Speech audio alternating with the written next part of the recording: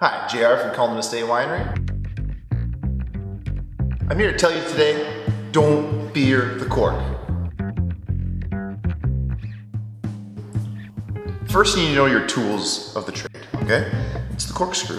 The corkscrew is very simple. You got your little knife to take off the foil or the wax.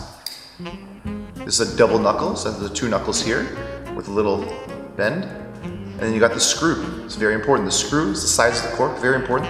The screw goes all the way in to the last bend. So, first thing you have to do is we have the wax, the foil, you would wrap the knife underneath and turn the bottle.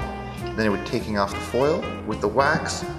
I like to plunge the knife into the wax pretty deep, and then you bend it off and the wax just seems to come right off, just like so.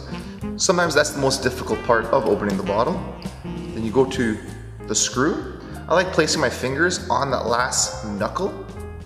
I put the screw in the center. I prefer to just turn the bottle. Simpler for me, but you can do whatever you want. You can turn the corkscrew. And I go until my fingers touch the cork. And once my fingers touch the cork, I'm on that last knuckle, as you see. I bend the knuckle out. I go to my first knuckle. I hold on, firm grip. I pull the cork halfway out. I go to the second, and I hold on to it, firm grip, just to hold the bottle, just like you were holding the bottle. And I would then take it out of the bottle.